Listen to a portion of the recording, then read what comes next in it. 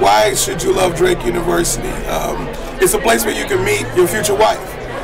Candace and I met years after we graduated at Drake Black African American Student Reunion, and been married for about a year and a half now. A year? Okay, a year, and it feels like 2 or 3 years. And yeah, right. It's been good. I think that having that connection of going back to a university and meeting people who graduated behind you and even some people who graduated ahead of you, you never know what kind of connection, what kind of match you can make with those individuals. So I encourage people, alumni, to get reconnected to the university, really support the university, and reach out and meet current students as well as alumni, because you can really be happy like me. Yes, I'm happy too.